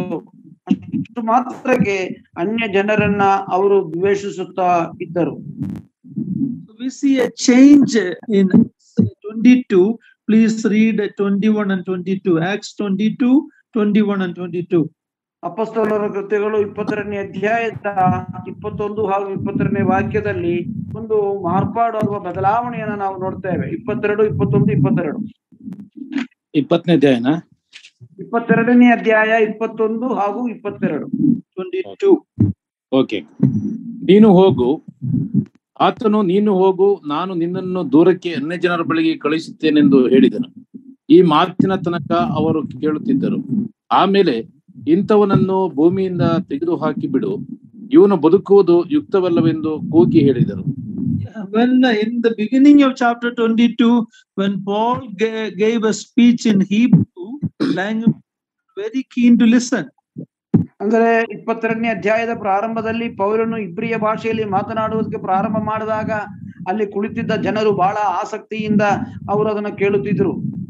But finally, when they rejected it, and he said, "The Lord is telling, I will send you away to the Gentiles." This was the turning point in the book of Acts. ಅಪೊಸ್ತಲರ ಕೃತ್ಯಗಳಲ್ಲಿ ಒಂದು ತಿರುವನ್ನ ನಾವು ನೋಡುತ್ತೇವೆ. ಅದು ಏನಂದ್ರೆ, ನೀನು ಹೋಗು, ನಾನು ನಿನ್ನನ್ನು ದೂರಕ್ಕೆ ಅನ್ಯ ಜನರ ಬಳಿಗೆ ಕಳುಹಿಸುತ್ತೇನೆ ಎಂಬ ಆ ಒಂದು ಪ್ರಸ್ತಾಪವನ್ನು ಪೌಲನು ಮಾಡಿದಾಗ ಅವರು ಅವನನ್ನು ಬಹಳ ಕೋಪದಿಂದ ನೋಡಿದ್ರು, ಅವನನ್ನು ಕೊಲ್ಲಬೇಕಾಗಿ ಅವರು ಭಾವಿಸಿದ್ರು. ಇಲ್ಲಿ ಒಂದು ತಿರುವನ್ನ ನಾವು ನೋಡುತ್ತೇವೆ. From there on, the gospel went to the world. ಆ ರೀತಿ ದೇವರ ವಾಕ್ಯವು ಪ್ರಪಂಚದಾದ್ಯಂತವೂ ತಲುಪಿತ್ತು. Today the believers, more Gentiles are in the church than the Jews. ಈ ಒಂದು ಕಾಲಘಟ್ಟದಲ್ಲಿ ಯಹೂದ್ಯರಿಗಿಂತಲೂ ಅನ್ಯ ಜನರೇ ರಕ್ಷಣೆ ಹೊಂದಿ ಹೆಚ್ಚಾಗಿ ಸಭೆಯಲ್ಲಿ ಕಾಣಿಸುತ್ತಾ ಇದೆ. There are still Jewish believers. ಈಗಲೂ ಯಹೂದ್ಯ ವಿಶ್ವಾಸಿಗಳು ಇದ್ದಾರೆ. But today God is working to bring that number of the Gentiles into the kingdom. ಈ ಅನ್ಯ ಜನರ ಆ ಒಂದು ಸಂಖ್ಯೆಯನ್ನ ಪೂರ್ತಿಗೊಳಿಸಲಿಕ್ಕೆ ದೇವರು ಕೆಲಸ ಮಾಡುವವನಾಗಿದ್ದಾನೆ. We are now seeing that spiritual kingdom today. ಇವತ್ತು ನಾವು ಆತ್ಮೀಯವಾದ ರಾಜ್ಯತ್ವವನ್ನು ನೋಡುವವರಾಗಿದ್ದೇವೆ. Colossians 1:13. We are so privileged to be in the kingdom of his dear son. Colossians 1:13. Please read, brother. 1:13 ಅಲ್ವಾ ಸರ್? Colossians 1:13. ದೇವರು ನಮ್ಮನ್ನು ಅಂಧಕಾರದ ದೊರೆತನದಿಂದ ಬಿಡಿಸಿ ತನ್ನ ಪ್ರಿಯ ಕುಮಾರನ ರಾಜ್ಯದೊಳಗೆ ಸೇರಿಸಿದನು. Yeah, this is through the new birth. ಇದು ಹೊಸ ಹುಟ್ಟುವಿಕೆಯ ಮೂಲಕ ದೊರಕುವಂತದ್ದು. Believers will have no part in that kingdom. ವಿಶ್ವಾಸಿಗಳಿಗೆ ಇದನ್ನು ಹೊರತುಪಡಿಸಿ, can you repeat, brother, please? The unbelievers will have no part in the kingdom. ಈ ಒಂದು ರಾಜ್ಯತ್ವದಲ್ಲಿ ಅವಿಶ್ವಾಸಿಗಳಿಗೆ ಯಾವ ಪಾಲು ಇಲ್ಲ. We read in 1 Corinthians 6:9 and 10. ಮೋಸ ಹೋಗಬೇಡ್ರಿ, ಇಂದ ಕಾರ್ಯಗಳು ಮಾಡುವರು, they will not enter the kingdom of God. ಅಂದ್ರೆ 1 ಕೊರಿಂಥ್ಯ 6:9-10 ಮತ್ತೆ ಅಲ್ಲಿ ಪೌಲನು ಹೇಳಿದ್ದಾನೆ, ಇಂಥ ಕಾರ್ಯಗಳನ್ನ ಮಾಡುವವರು ದೇವರ ರಾಜ್ಯದಲ್ಲಿ ಪ್ರವೇಶಿಸುವುದಿಲ್ಲ ಎಂಬುದಾಗಿ ಮುಂಚೆ ಹೇಳಿದಾಗ ನಾನು ಮತ್ತೆ ಹೇಳುತ್ತೇನೆ ಎಂಬುದಾಗಿ ಹೇಳುವುದನ್ನು ಅಲ್ಲಿ ಓದುತ್ತೇವೆ. So we are so privileged through new birth, being born again, to enter into the kingdom of God, even though for Israel it is still future. ಅಂದ್ರೆ ಇಸ್ರಾಯೇಲರಿಗೆ ಇನ್ನು ಭವಿಷ್ಯತ್ ಕಾಲದ ಒಂದು ಸಂಗತಿಯಾಗಿರುವಾಗ ಅನ್ಯ ಜನರಾದ ನಾವು ಕರ್ತನಾದ ಯೇಸು ಕ್ರಿಸ್ತನನ್ನು ನಂಬುವುದರ ಮೂಲಕ ಅಥವಾ ನಾವು ತಿರುಗಿ ಹುಟ್ಟಿದರ ಕಾರಣದಿಂದ ದೇವರಿಂದ ಹುಟ್ಟಿರುವ ಕಾರಣದಿಂದ ಈ ರಾಜ್ಯತ್ವದಲ್ಲಿ ಪಾಲುದಾರರಾಗಿದ್ದಾರೆ, ಭಾಗಿಗಳಾಗಿದ್ದಾವೆ. The theocratic kingdom was offered to Israel. ಅಂದ್ರೆ ದೇವರು ಆಳುವಂತಹ ಆ ರಾಜ್ಯವನ್ನು ವಾಗ್ದಾನ ಮಾಡಿದನು. They rejected it. ಅದು ಅವರು ನಿರಾಕರಿಸಿದರು, ಬೇಡವೆಂಬುದಾಗಿ ನಿರಾಕರಿಸಿದರು. In the future, again the gospel of the kingdom will be preached. ಭವಿಷ್ಯದಲ್ಲಿ ಈ ಒಂದು ರಾಜ್ಯತ್ವದ ಸುವಾರ್ತೆಯು ಸಾರಲ್ಪಡುತ್ತದೆ. The first advent it was rejected, but prior to the second advent it will be announced again.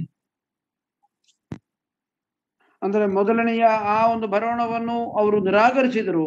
ಎರಡನೆಯ ಬರೋಣಕ್ಕೆ ಮುಂಚಿತವಾಗಿ ಪುನಃ ಅದು ಘೋಷಿಸಲಾಗುವುದು, ಅದು ಪ್ರಕಟಿಸಲಾಗುವುದು. In his first coming, the kingdom was announced mainly to Israel, but in the second coming, before that, the kingdom will be announced to the whole world.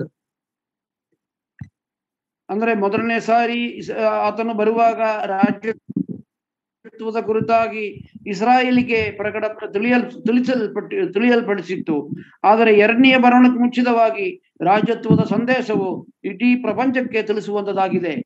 We have already looked at that. It will be preached to the 144,000 and the 2 witnesses, and even there will be an angel preaching the everlasting gospel, we read in Revelation 14. ಅಂದ್ರೆ ಪ್ರಕಟಣೆ 14ನೇ ಅಧ್ಯಾಯದಲ್ಲಿ ದೇವದೂತರು ಸಾರುತ್ತಾರೆ, 2 ಸಾಕ್ಷಿಗಳು ಈ ರಾಜ್ಯತ್ವದ ಸಂದೇಶವನ್ನು ಸಾರುತ್ತಾರೆ. 144 ಮಂದಿ ಆರಿಸಲ್ಪಟ್ಟ ಯಹೂದ್ಯರು ರಾಜ್ಯತ್ವದ ಕುರಿತಾಗಿ ಪ್ರಪಂಚಕ್ಕೆ ಸಾರುವವರಾಗಿದ್ದಾರೆ. There will be an announcement of the everlasting gospel. ಅಂದ್ರೆ ನಿತ್ಯತ್ವದ ಒಂದು ಸುವಾರ್ತೆಯು ಸಾರಲ್ಪಡುತ್ತದೆ. In other words, God's plan is now being accomplished. ದೇವರ ಯೋಜನೆಯು ಅದು ಸಂಪೂರ್ಣವಾಗಬೇಕಾಗಿದೆ, ಪೂರ್ಣಗೊಳಿಸಬೇಕಾಗಿದೆ.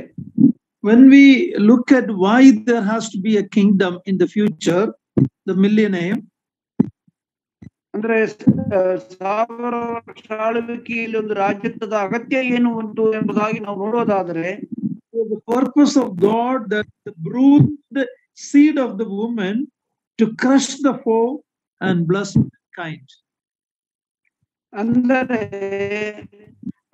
ದೇವರ ಉದ್ದೇಶ ಏನೆಂದರೆ ಆ ಒಂದು ಸ್ತ್ರೀಯ ಸಂತತಿಯು ಸೈತಾನನ ಅಥವಾ ಸರ್ಪದ ತಲೆಯನ್ನು ಜಜ್ಜಿ ನಂತರ ಆ ಒಂದು ಜಯಬೇರಿಯನ್ನು ಆತನು ಮಾಡಬೇಕು ಎಂಬುದು. Then the world will be brought into subjection to the authority of the king. ಮತ್ತು ಅದಾದ ಮೇಲೆ ರಾಜ್ಯದ ಅಥವಾ ಲೋಕದ ಅಥವಾ ರಾಜ್ಯದ ಭೂಮಿಯಲ್ಲಿರುವ ಎಲ್ಲಾ ಜನರು ಕೂಡ ಆತನ ಪ್ರಜೆಗಳಾಗಿ ಆತನಿಗೆ ವಿಧೇಯರಾಗಿ ಬರುತ್ತದೆ. Now today I'm going to next half an hour we are going to look at a few more things about why this kingdom, this millennial kingdom is necessary. ಅಂದ್ರೆ ಈ ಒಂದು ರಾಜ್ಯತ್ವದ ಅಗತ್ಯ ಏನು ಎಂಬುದರ ಕುರಿತಾಗಿ ಇನ್ನು ಉಳಿದಿರುವ ಅರ್ಧ ಗಂಟೆಗಳ ಕಾಲ ನಾನು ವಿವರಿಸಲಿದ್ದೇನೆ. First of all, it is to preserve the integrity and character of God. ಮೊದಲನೇದಾಗಿ ದೇವರ ಒಂದು ಸತ್ಯಸಂಧತೆ ಮತ್ತು ಅದರ ಸ್ವಭಾವವನ್ನು ಸ್ಥಾಪನೆ ಮಾಡಲಿಕ್ಕಾಗಿ ಅಥವಾ ಅದನ್ನ ತೋರಿಸಲಿಕ್ಕಾಗಿ, He started, he will complete, he will accomplish. ಆತನು ಪ್ರಾರಂಭ ಮಾಡಿದನು, ಆತನನ್ನು ಪರಿಪೂರ್ಣಗೊಳಿಸುವನು. His perfect government has to be demonstrated on this earth. ಈ ಭೂಮಿಯಲ್ಲಿ ಆತನ ಆಡಳಿತ ವೈಖರಿಯನ್ನ ಅದು ಆಡಳಿತ ಅಧಿಕಾರವನ್ನ ಆತನು ತೋರಿಸಬೇಕಾಗಿದೆ. Also, it is to restore the original harmony between God and his creation. If you read Genesis 1 and 2, there was harmony between God and creation. ಅಂದ್ರೆ ದೇವರ ಸೃಷ್ಟಿಯಲ್ಲಿ ಒಂದು ಸಮಾಧಾನ ಅಥವಾ ಒಂದು ಹೊಂದಾಣಿಕೆ ಒಂದು ಇತ್ತು ಎಂಬುದನ್ನ ಆದಿಕಾಂಡ 1-2ನೇ ಅಧ್ಯಾಯದಲ್ಲಿ ನಾವು ನೋಡ್ತೇವೆ. ಅದು ಮರಳಿ ಸ್ಥಾಪನೆ ಮಾಡುವಂತಹ ಒಂದು ಕಾರ್ಯ. Also to redeem the earth from the curse imposed upon it because of man's sin. ಅಂದ್ರೆ ಮನುಷ್ಯನ ಪಾಪದ ನಿಮಿತ್ತವಾಗಿ ಭೂಮಿಯು ಶಾಪಕ್ಕೊಳಗಾಗಿತ್ತು. ಆ ಶಾಪದಿಂದ ಭೂಮಿಯನ್ನ ಬಿಡುಗಡೆಗೊಳಿಸಲಿಕ್ಕಾಗಿಯೂ ಸಹ we read more about it in Romans 8 about the whole creation is groaning for the redemption of the nature also. Is pretty good. ಅಂದ್ರೆ ನಾವು ರೋಮಪುತ್ರದಲ್ಲಿ ನಾವು ನೋಡ್ತೇವೆ, ಭೂಮಿಯು ಅವನ ಪ್ರಕೃತಿಯು ಕೂಡ ನರಳಾಡ್ತಾ ಇದೆ, ಬಿಡುಗಡೆಗಾಗಿ ಅಲ್ಲಿ ನರಳುತ್ತಾ ಇದೆ ಎಂಬುದನ್ನು ನಾವು ಅಲ್ಲಿ ಓದಬಹುದಾಗಿದೆ. Another reason why the kingdom has to be to fulfill God's eternal covenant made with Israel. ಮತ್ತೊಂದು ಉದ್ದೇಶ ಏನಂದ್ರೆ ಇಸ್ರಾಯೇಲ್ ಮಾಡಿರುವ ಒಡಂಬಡಿಕೆಯ ಒಂದು ಪೂರ್ಣತೆ ಅಥವಾ ಅದನ್ನು ಪೂರ್ತಿಗೊಳಿಸಲಿಕ್ಕಾಗಿ God's promise has to fulfill. ದೇವರ ವಾಗ್ದಾನವು ನೆರವೇರಲ್ಪಡಬೇಕಾಗಿದೆ. There are main covenants like Abrahamic covenant, Davidic covenant, Palestinian covenant, and in Jeremiah 31, the new covenant.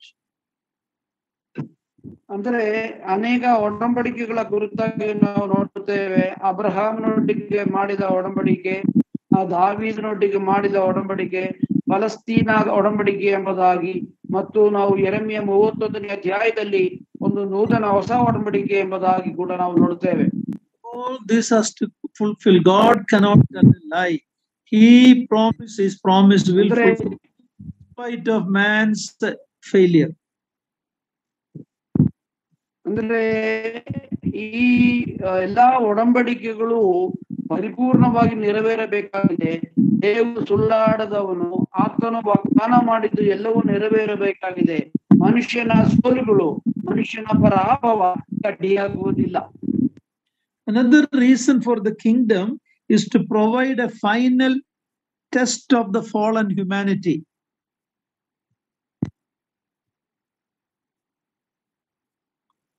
The kingdom time is to a final test of the fallen humanity.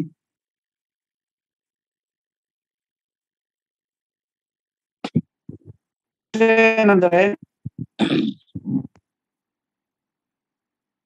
Can you hear me, brother?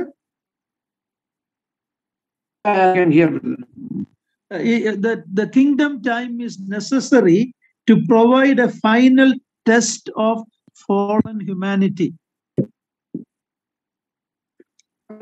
ಮನುಷ್ಯನು ಒಂದು ಪ್ರಕ್ರಿಯೆಯು ಕೂಡ ಕಾಲಘಟ್ಟದಲ್ಲಿ ಕೊಡ್ತಾರೆ ಎಂಬುದ.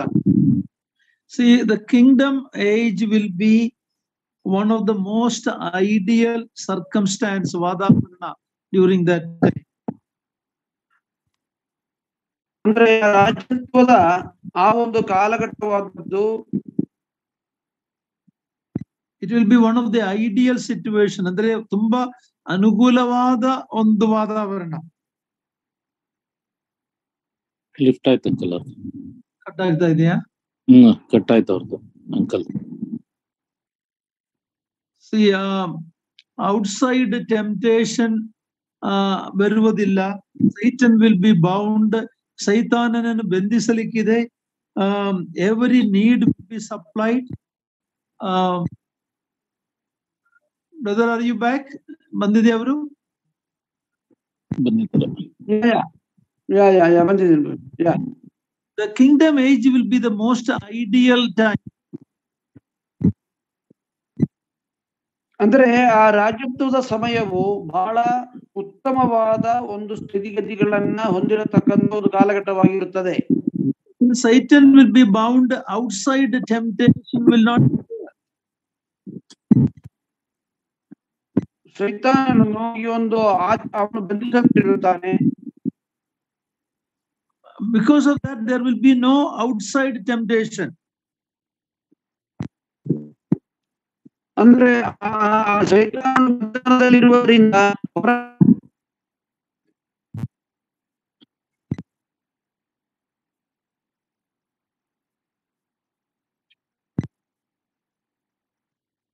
every need will be supplied in plenty.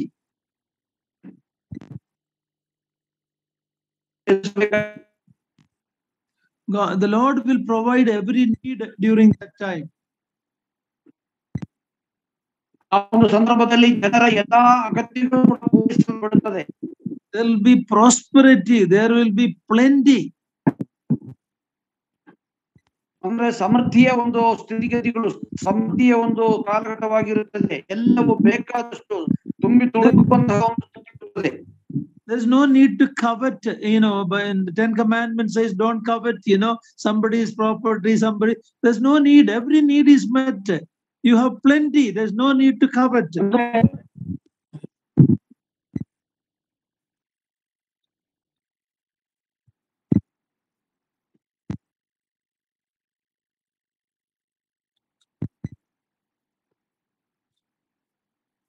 ಇನ್ನೊಬ್ಬರದು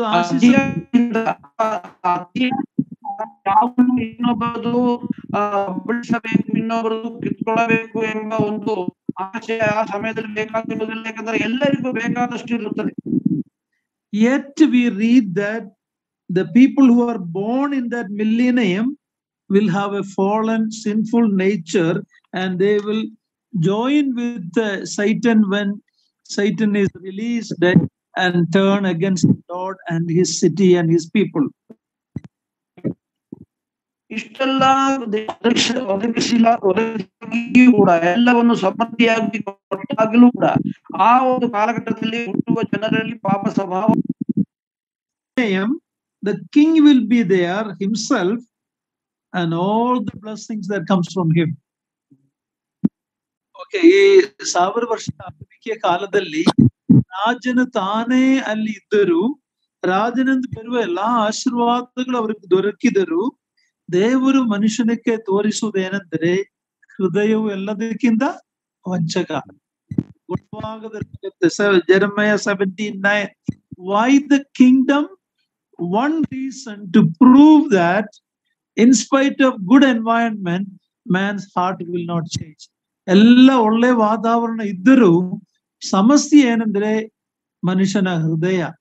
ಅದು prove ಮಾಡುವುದಕ್ಕಾಗಿಯೇ ಈ 1000 ವರ್ಷದ ಆಳ್ವಿಕೆಯ ಒಂದು ಉದ್ದೇಶ. Okay, the reason is to make full manifestation of the glory of Christ, who once suffered, humiliated, will be exalted in glory. ಅಂದ್ರೆ ಒಂದು ಸಾರಿ, ಮೊದಲನೇ ಸಾರಿ ಲೋಕದಲ್ಲಿ ಬಂದು ನಿಂದೆ ಅಪಮಾನವನ್ನು ಸಹಿಸಿದ ಕರ್ತನು ಮಹಿಮಾ ಪದವಿಗೆ ಬರಬೇಕು. ಆತನು ಮಹಿಮೆಯಲ್ಲಿ ಲೋಕವನ್ನು ಆಳು ಮಾಡಬೇಕು. ಈ ಲೋಕವು ಆತನ ಮಹಿಮೆಯನ್ನು ನೋಡಲೇಬೇಕು. That is one reason. Okay, why there will be a 1000-year rule. Okay, 1000 ವರ್ಷದ ಆಳ್ವಿಕೆಯ ಇನ್ನೊಂದು ಉದ್ದೇಶ, ಎಲ್ಲಿ ಆದನು ನಿಂದೆ ಅಪಮಾನವನ್ನು, covenant is related to land and seed. ಆ ದೇಶ, ಆ ಸ್ಥಳ ಮತ್ತೆ seed, ಅದನ್ನ ಸಂತತಿ. That is Abrahamic covenant. ಅಬ್ರಾಹ್ಮನಿಂದ ಮಾಡಿಕೊಂಡಂತ ಒಡಂಬಡಿಕೆ ಭೌಮಿಕವಾಗಿರುವಂತಹ ಒಂದು ವಿಷಯವಾಗಿದೆ. ಅದು ಸಂತಾನ ಮತ್ತು ಭೂಮಿಗೆ ಸಂಬಂಧಪಟ್ಟಂತ ಒಂದು ವಿಷಯವಾಗಿತ್ತು. Very good, thank you brother. The David covenant had to do with king and the throne. ದಾವೀದನಿಗೆ ಮಾಡಿಕೊಂಡಂತ ಒಂದು ಒಡಂಬಡಿಕೆ ರಾಜನು ಮತ್ತು ಅದರ ಒಂದು ರಾಜತ್ವದ ಕುರಿತಾಗಿ ಇರುವಂತಹ ಒಂದು ವಿಷಯವಾಗಿತ್ತು. Throne means ಸಿಂಹಾಸನ. ಸಿಂಹಾಸನ ಮತ್ತು ರಾಜತ್ವದ ಕುರಿತಾಗಿ. The Palestinian covenant has to do with the possession of land. ಇಸ್ರಾಯೇಲಿಗೆ ದೇಶ ಅವರದಾಗಬೇಕು for complete. ಮತ್ತು ಪ್ಯಾಲೆಸ್ತೈನ್ ಒಡಂಬಡಿಕೆ ಅಂತ ಹೇಳುವಾಗ ಆ ದೇಶದ ಒಂದು ಪಾಲುದಾರಿಕೆ, ಹಕ್ಕುದಾರಿಕೆ ವಿಷಯವಾಗಿರುವಂತಹ ಒಂದು ವಿಷಯವಾಗಿತ್ತು. And the new covenant in Jeremiah 31. ಮತ್ತು ಯೆರೆಮೀಯನ ಪುಸ್ತಕದಲ್ಲಿ ಓದುವಂತ ಒಂದು ಹೊಸ ಒಡಂಬಡಿಕೆಯು, it is all about spiritual blessing. ಇದು ಸಂಪೂರ್ಣವಾಗಿ ಒಂದು ಆತ್ಮಿಕವಾಗಿರುವಂತಹ ಒಂದು ಆಶೀರ್ವಾದಗಳ ಕುರಿತಾಗಿ ಇರುವಂತದ್ದಾಗಿದೆ. All other earlier had to do with material blessing. ಇದಕ್ಕೆ ಮುಂಚೆ ನೋಡಿದಂತ ಎಲ್ಲಾ ಒಡಂಬಡಿಕೆ ವಿಷಯಗಳು ಕೂಡ ಅದೊಂದು ಭೌಮಿಕವಾದಂತಹ ಒಂದು ಆಶೀರ್ವಾದ ಕುರಿತಾಗಿ ಇರುವಂತಹ ಒಂದು ವಿಷಯವಾಗಿದೆ. But in Jeremiah 31 it is a new heart, a new spirit, God's law written in their heart, not on the stone. ಮತ್ತು ಯೆರೆಮೀಯನ ಒಂದು ಪುಸ್ತಕ ಮೂಸನ ನೆಲದಲ್ಲಿ ಓದುವಂತಹ ಈ ಒಂದು ಒಡಂಬಡಿಕೆ ಇದು ಆತ್ಮಿಕವಾದಂತಹ ಒಂದು ವಿಷಯವಾಗಿದೆ, ನೂತನವಾದಂತಹ ಹೃದಯ ಕುರಿತಾಗಿರುವಂತಹ ಒಂದು ವಿಷಯವಾಗಿದೆ. ಕಲ್ಲಿನ ಹಲಗೆಯ ಮೇಲೆ ಬರೆಯುವಂತ ಒಂದು ವಾಕ್ಯವಲ್ಲ, ಬದಲಾಗಿ ಹೃದಯದ ಮೇಲೆ ಬರೆದಿರುವಂತ ಒಂದು ವಾಕ್ಯದ ಕುರಿತಾಗಿ ನೋಡುವಾಗ ಇದೊಂದು ಆತ್ಮಿಕವಾಗಿರುವಂತಹ ಒಂದು ಒಡಂಬಡಿಕೆ ಆಗಿದೆ. Harish brother, you are doing very well, thank you. Okay, now when we look at the relation of Satan to millennium, ಮತ್ತು ಈಗ ನಾವು ಈ ಒಂದು ಮಿಲೇನಿಯಂ ಎಂದಾಗ ನೋಡುವಾಗ 1000 ವರ್ಷದ ಆಳ್ವಿಕೆಗೆ ಸೈತಾನ ಒಂದು ವಿಷಯವಾಗಿ, ಸೈತಾನ ಸಂಬಂಧ ವಿಷಯವಾಗಿ ನಾವೀಗ ಮುಂದೆ ನೋಡ್ಲಿಕ್ಕಿದ್ದೇವೆ. In 2 Corinthians 4:4 we read Satan is the god of this age. ಮತ್ತು 2 ಕೊರಿಂಥ ಪುಸ್ತಕ 4ನೇ ಅಧ್ಯಾಯದ 4ನೇ ವಚನ ಓದುತ್ತೇವೆ, ಸೈತಾನು ಈ ಲೋಕದ ಅಧಿಪತಿ ಎಂಬುದಾಗಿ ನಾವು ಓದುತ್ತೇವೆ. ಈ ಲೋಕದ ದೇವರು, ಈ ಲೋಕದ ದೇವರು. he is carrying out his work to defeat the purpose and program of God. ಮತ್ತು ಸೈತಾನು ಯಾವಾಗಲೂ ಕೂಡ ದೇವರ ಕಾರ್ಯ ಮತ್ತು ದೇವರ ಉದ್ದೇಶವನ್ನ ಆತನು ಹಾಳು ಮಾಡುವುದಕ್ಕೆ ಪ್ರಯತ್ನ ಮಾಡುವಂತವನಾಗಿದ್ದಾನೆ. 1000-year reign, he is put away, he is bound. ಮತ್ತು ಈ 1000 ವರ್ಷದ ಆಳ್ವಿಕೆಯಲ್ಲಿ ಆತನು ತೆಗೆದುಹಾಕುತ್ತಾನೆ ಮತ್ತು ಆತನು ಬಂಧದಲ್ಲಿ ಇಡುವಂತವನಾಗಿದ್ದಾನೆ. So people cannot blame Satan like we do today. ಮತ್ತು ಆ ಜನರು ಈಗಿನ ಕಾಲದ ಜನರ ಹಾಗೆ ಸೈತಾನ ಮೇಲೆ ದೂರ ಹೇಳಲಿಕ್ಕೆ, ಸೈತಾನ ಮೇಲೆ ನೆವೆ ಹೇಳಲಿಕ್ಕೆ ಆಗ ಸಾಧ್ಯವಿಲ್ಲ. Man is responsible for his choices. ಮತ್ತು ಮನುಷ್ಯನೇ ಆತನು ತನ್ನ ಆಯ್ಕೆಗೆ ಮತ್ತು ತನ್ನ ತೀರ್ಮಾನಗಳಿಗೆ ಜವಾಬ್ದಾರನಾಗಿರುತ್ತಾನೆ. So the relation of Christ to millennium, ಕ್ರಿಸ್ತನಿಗೂ 1000 ವರ್ಷದ ಆಳ್ವಿಕೆಗೆ ಇರುವ ಸಂಬಂಧ ನೋಡುವಾಗ it is because he will be manifested in his glory. ಮತ್ತು ಆತನು ಕ್ರಿಸ್ತನ ಸಂಬಂಧವಾಗಿ ನಾವು ನೋಡುವಾಗ ಆತ ತನ್ನ ಮಹಿಮೆಯಾಗಿ ತನ್ನ ಮಹಿಮೆಯನ್ನು ತೋರ್ಪಡಿಸುವಂತವನಾಗಿದ್ದಾನೆ. All the names given to the Lord will be applied in the millennium. ಮತ್ತು ಕರ್ತನಾದ ಯೇಸು ಸ್ವಾಮಿ ಕೊಡಲ್ಪಟ್ಟಂತ ಎಲ್ಲಾ ಹೆಸರುಗಳು ಕೂಡ ಆ 1000 ವರ್ಷ ಆಳ್ವಿಕೆಯಲ್ಲಿ ಆತನಿಗೆ ಸಂಪೂರ್ಣವಾಗಿ ನಾವು ಹೊಂದಿಕೆಯಾಗೋದನ್ನ ನೋಡುತ್ತೇವೆ. He is known as the branch, the ಮೊಳಕೆ ಅಲ್ಲ, ಆ ಮೊಳಕೆ. He is the branch of David. ಮತ್ತು ಆತನ ದಾವೀದನ ಮೊಳಕೆ ಎಂಬುದಾಗಿ ನೋಡ್ತೇವೆ. He is Jehovah's servant, the branch. ಆತನು ಯೆಹೋವನ ಸೇವಕನು. He is the son of man, last Adam. ಮತ್ತು ಆತನು ಮನುಷ್ಯ ಕುಮಾರನು ಮತ್ತು ಕಡೆಯ ಆದಾಮನು. Lord of hosts, ಸೇನೆಗಳ ದೇವರು. ಆತನು ಸೇನಾಧೀಶ್ವರನು. And Lord our righteousness. ಆತನು ನೀತಿಯುಳ್ಳ ಅರಸನು. He is the ancient of days, ಪುರಾತನ ಕಾಲದಲ್ಲಿ ಇದ್ದವನು.